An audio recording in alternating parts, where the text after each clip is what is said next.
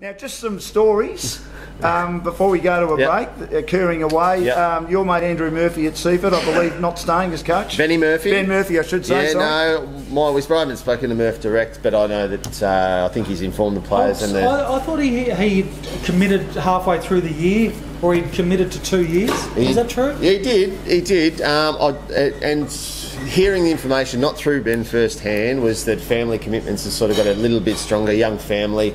And those. Is he older or younger than Robert? Older, slightly, I think. Okay, Let's go with that.